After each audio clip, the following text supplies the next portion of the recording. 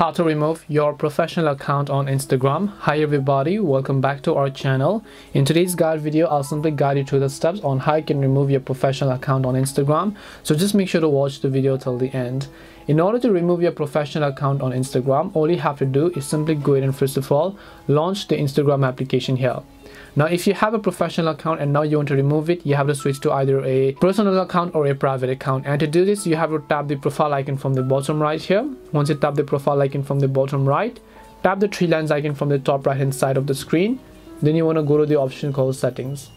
Then once you go to settings, you want to simply go to the option called account here. Once you tap on account, over here you just need to scroll down to the bottom, select the option called switch account type, tap on switch, and whether you want to switch to business, but that is also still a professional account, or a personal account. So tap on switch to personal account, tap on the switch option, and then your professional account will be successfully removed and it will be switched back to a personal account on Instagram. This is how you can remove your professional account on Instagram. Hope this video was helpful, and if it did help you, make sure to leave a like and subscribe to the channel. If you have got any more questions, then feel free to leave them down.